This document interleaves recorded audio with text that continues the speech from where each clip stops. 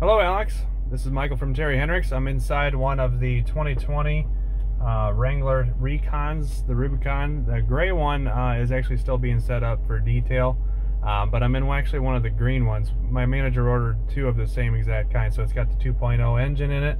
Going to do a little test drive here for you today just to show you some of the responsiveness and some of the activity on performance for the Wrangler here. So I'm going to pull out and I'm going to show you from dash cam here style. Give you a little commentary. So the Wrangler itself, you know, we're looking at a lot of different powertrain options being changed around. They're coming out with the diesel sometime soon from what I hear rumor wise. I know that those are starting to be released on the market, but this 2.0 has been actually kind of debated on whether it's going to be was a good option or not, but turns out like a pretty good little engine on the market.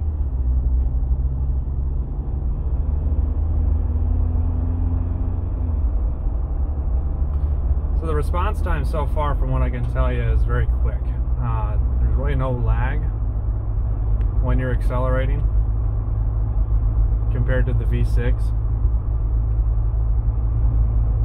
I'm actually having to push very, very little on the pedal in order to get any kind of response.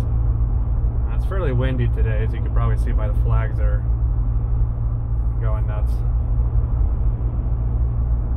I'm going to give you an acceleration here just as soon as I get out of town. I'm going about 47 right now. I'm going to hit it real hard and go real fast. Let's see what kind of timing we got.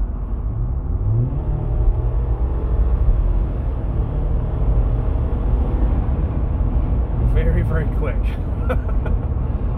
There was really no lag there either. I pushed the pedal down pretty hard and actually all the way to the floor, and there was a very, very fast response time. There was no second or 2 second delay like you would see in the other 2.0 4-cylinder turbos. Definitely gives you a lot of good response. It's going to be a little noisier because it's a 4-cylinder, but really working with these Jeeps, it's no louder than the 6-cylinders. Turn around here, do another acceleration here for you.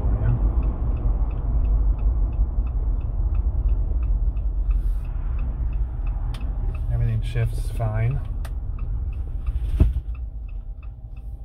Alright, reverse. Real nice and clear backup camera resolution too, by the way. Don't have anybody coming, so.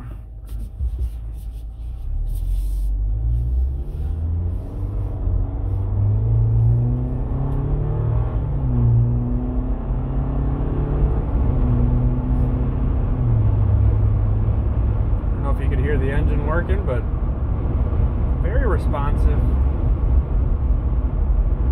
Good amount of acceleration. Didn't feel like it was dogged down at all.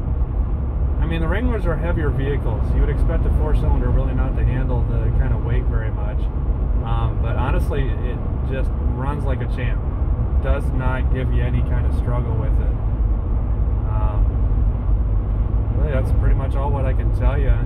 I would tell you that overall, if you're concerned about the 4-cylinder, continue to read up on it. Check out that JD Power article that I sent you a little bit more if you wanted to. Glad you enjoyed that. Glad that was informative. But if you want a little bit more information, the best thing I can tell you, Alex, is come on out and test drive it. There's nothing better than trying it out in person and seeing if it's something you like. If you don't, no hard feelings. But it's definitely going to be something that's educational for you. And if we need to find a Jeep out there with a V6, I'll be happy to take care of you. Again, you can always reach me. Phone number is 419-495-5882.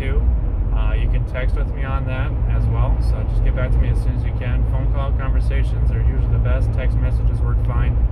You and I have been talking email, but I'd like to be able to talk with you over the phone.